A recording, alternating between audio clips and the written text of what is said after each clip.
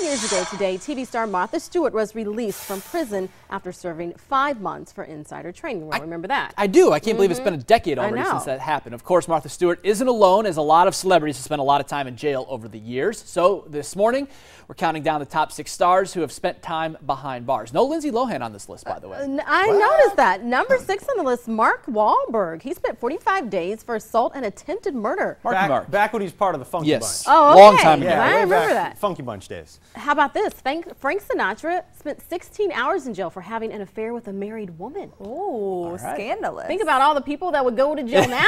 All the celebrities. Did I say that? Number 4, James Brown spent 3 years in prison for aggravated assault. I do remember that one.